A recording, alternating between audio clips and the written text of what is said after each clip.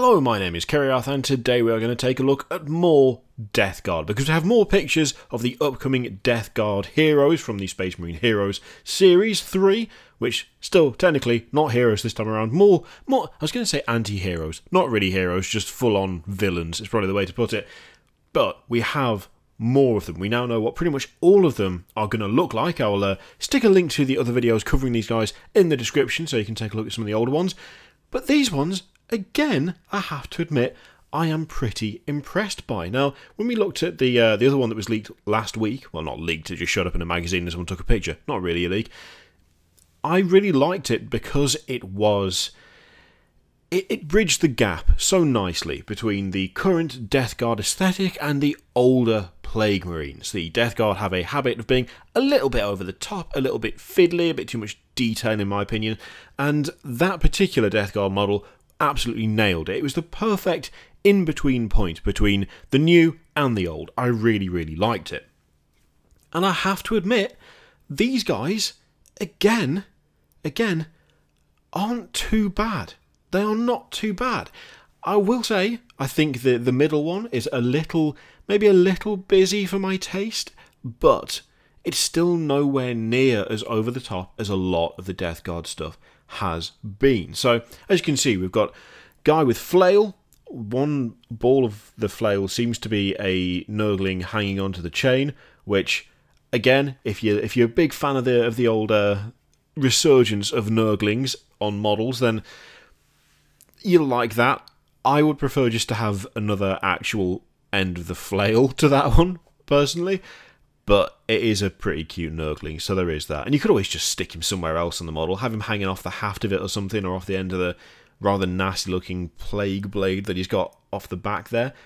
But again, it's not too busy, it's not too over the top, there isn't too much detail, it's not like festooned with a bajillion chains, it doesn't have 8,000 flies all over it, the armour is marked and scarred and obviously very Nurgle. You've got a bit of bone growth out of one shoulder pad there and a bit out of one of the elbows as well.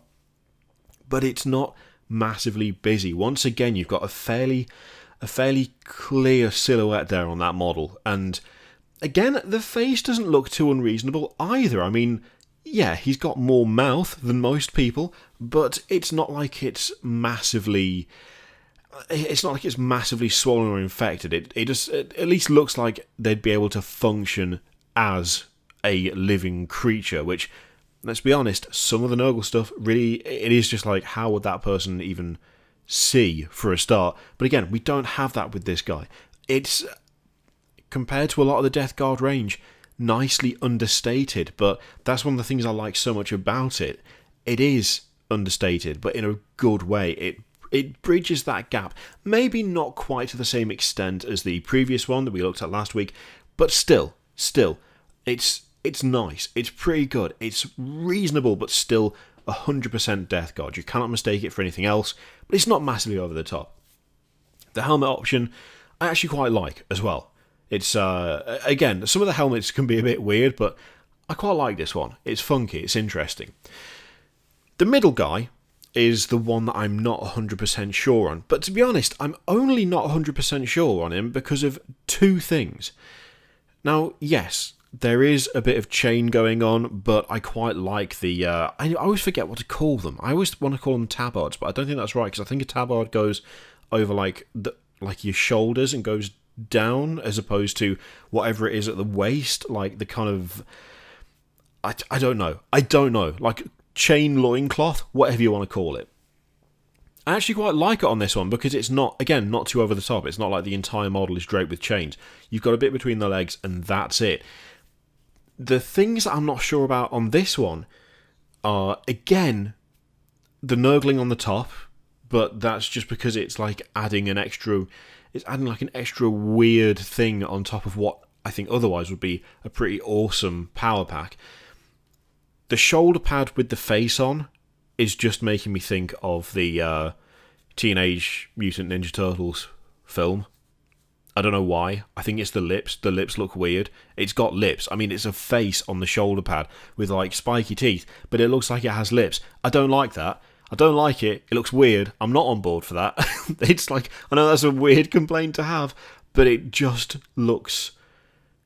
That looks like exceptionally cartoonish to me. And I don't like the fact that it looks exceptionally cartoonish, because for the most part, the rest of the model I actually do like. Not so sure about the teeth in the chest. Again, that's one of those things that has become very, very, I think, overdone for Death Guard. But you could easily green stuff that over and just stick a few part marks over into it, and I hit my chest when I did that, and it just made my voice go weird. And you can't even see me doing it because there's a picture of this instead. You could easily switch that out so that it doesn't have the teeth, and it would, I think it would improve it a lot. That's just a personal preference thing. I know there are, you know, a good number of you who like the kind of teeth motif that goes on with a lot of the Death Guard stuff. It's just not for me. That's what I'd do with that personally to get rid of it. I'd, you know, just green stuff it over, maybe file it down, green stuff it over a bit, and you can get lots of nice pock marks and stuff that way to match the rest of the armour without having the teeth in the chest, which it just doesn't do it for me. I like the, like, Plague Bearer-esque sword he's got. That's cool. I like the plasma pistol. I like the pose. The pose is decent. I really like that helmet. That helmet's really, really cool. I don't know what it is about it, but it has like a quite a barbarian feel to it. It kind of reminds me a little bit of Iron Golems from Warcry for some reason. Quite like that. And again, the power pack's great. I really do like the ones that have all the extra exhausts and stuff. I don't even know whether you could count that as being particularly Nurgle, except for the fact that it shows up on, you know, a good number of Death Guard models. But there is just something that looks very steampunky and very, like, I don't know, it just has a certain look to it that I really, really like. I'd like to see that used on other stuff as well, to be honest. I'd like to see that spread out a little bit more, but again, that seems to be more of a Death Guard thing than anything else at the moment. It's one of the reasons I like Cypher's power pack so much. All the little changes to it look really cool. There is the exhaust coming out of the other shoulder pad, which I'm not 100% sure on, just because the pose makes the shoulder pad stick out, which makes the exhaust on the shoulder pad stick up almost straight, which gives it a weird sort of look to it. I think it would actually look a little bit better if the arm was down slightly, maybe just a little, just because then they'd be at a slightly different angle to the ones on the power pack. At the moment, it looks like they should be attached to the power pack, but they're not. That's just a small thing, though. To be honest, that doesn't bother me really all that much. It's just like a tiny complaint. The only things I think I'd do to this would be to do something about the face on the shoulder pad, just file it down. I'd get rid of the teeth on the chest, not have the Nurglings sitting on top of the power pack. I just wouldn't have it on there. Everything else I really like. I really like the rest of that model. Again, it's a nice meeting point between the old stuff and the new stuff. It's not like absolutely festooned with stuff. It still looks nice and it looks clean, but it's still unmistakably Nurgle, unmistakably Death Guard. That's exactly what I want from this stuff. The last guy throwing the classic stick grenade, absolutely love that. It's a little bit harder to see. There is a bit of glare on the picture, which kind of obscures some of the detail on the shoulder pads, which is a shame. But to be honest, you can kind of get a little idea of what's on that shoulder pad from the helpful smaller picture that shows the helmet that guy comes with, which I really like those helmets. Those helmets are cool for me. I like them. You can see that the shoulder pad has got a couple of horns sticking out. It looks like some sort of weird, like, diseasey, browny colouring on the shoulder pad. I'm okay with it. I like that. It's, again, not too over the top. That is quite a cool pose as well. I do like the pose on that guy. It's quite an action pose. I prefer the helmet to the bare head. I think those helmets just look great anyway, and the head has got like a weird half rebreather thing going on, which I'm not a massive fan of. I like the detail of the kind of globules and stuff that are coming out of the armour, but the armour has still got that little bit of scarring and battle damage here and there, which is good. The little drips of stuff coming from the gorget at the front and leaking down towards where those canisters are on the bandolier across his chest, I really like that. And again, it's not too excessive. It's not over the top. It's not like dripping off the model and going all over the floor. It's just like a hint of the... It's just another hint of the absolute corruption of this guy. Like, you've got the different parts on the legs, which again, give a nice indication as to what's going on just inside that armour. And you've got a little bit coming out of the gorget. It all just kind of adds up into a, oh, he looks okay. Oh, dear God, no, he doesn't look okay. Holy, oh no, what the hell is this? The little touch that they've put, where you've got the little kind of exhaust coming out of the belt that is dripping some of the green goo down the leg, I really like that touch. That's a nice touch. That's a nice touch. I don't know how much that would affect mobility, but I don't really care because it looks kind of cool. And again, there's a nice recognisable Mark III thing going on with this armour, which I really do like. The fact that it's not too obscured, it's obvious as to what it is.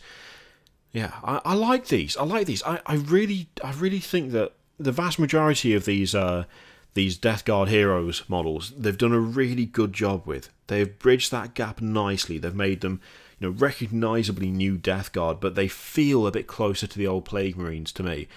They have a bit less clutter, a bit less busyness, a bit less fussiness going on. And I think they honestly benefit from that. They look a bit clearer. They look a bit more, they look more concise in a weird way. Like, even though the dude with the stick grenade has got that chainmail like hanging down that leg, it's not too much. It doesn't look like he couldn't move if he wanted to. It's not obstructing them. I think that's the main thing. With a lot of the others, it feels like an obstruction, but these guys don't have that. None of their ornamentation feels like it gets in the way. It feels like it's reasonable and makes sense in the context of what they are, which are still superhuman warriors in powered armour. And I know they're slow, I know they're shambling, but you don't have to make them look like they can't take a single step without rattling so loudly you can hear them from like 8 miles away to give the impression of that. These still, for the most part, look beefy. They still look chunky and not like they're going to be sprinting after you. They've still got the look that you want. They've still got the attitude that you want, just without all the extra gubbins that we see so often with the Death Guard at the moment. I'm really liking these guys. I think they're doing a really good job with them. I have no idea whether these are going to be made available worldwide or internationally or whatever. There's not been any hint as to whether that would happen, as far as I can tell. Anyway, I have seen a couple of like speculatory things, but for the moment they are exclusive. And to be honest, I would assume they'll show up elsewhere at some point. I would imagine they will stay region locked for a while, and then eventually they will shift out to the rest of the world, just like the Season 1 did. Because whilst they have essentially the illusion of only being available in one place, the value is higher. And once all of that is died down, then they can go international and people will still buy them.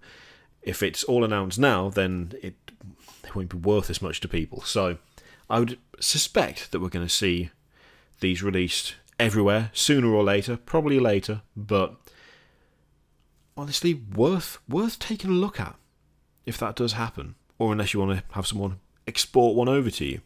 That's another option. Liking them a lot. Let me know what you think of those three in the comments down below. Do you think they're as good as the other one that we saw last week? The reception to that was almost unanimously positive, which was cool. Yeah, let me know what you think of these guys in the comments.